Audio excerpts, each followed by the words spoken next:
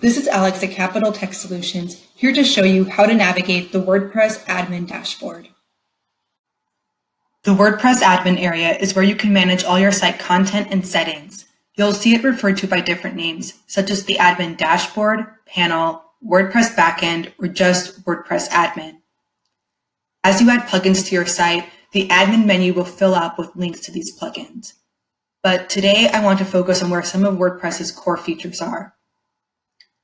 The top bar of the admin lets you manage your user profile and easily switch between the front end of your site and your admin area. The left sidebar contains the majority of your WordPress features. Many of these items have submenus that you can view by hovering over or clicking on the item. Updates is an item under the dashboard menu. It lets you view and perform software updates for plugins, themes, and the WordPress core. When updates are needed, the menu item has this useful icon indicating how many updates are needed. Posts is where you can create, edit, and publish blog posts. You have the ability to view drafted and published posts separately, as well as to search by category and filter by keywords. Media is where you can manage the WordPress media library. It has all the media resources within the website, including video, images, and even PDF. You can find media previously uploaded here or add new files. Pages is where you can create, edit, and publish your web pages. This includes your homepage, contact page, blog landing page, and all other pages. Like the posts list, it lets you filter by published status and search by keywords. The appearance menu has several useful controls.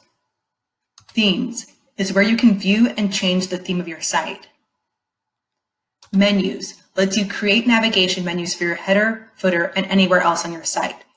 You can create multiple menus, choose where menus appear on your site, and add pages, blog posts, and custom links to each menu. Plugins lets you view all the plugins you've installed for the site, as well as add new plugins. You can search for free plugins from the WordPress repository or upload a purchased plugin. Users is where you can view, add, and manage your site users, including site admin. If you want to give a person access to edit your website, this is where you add them.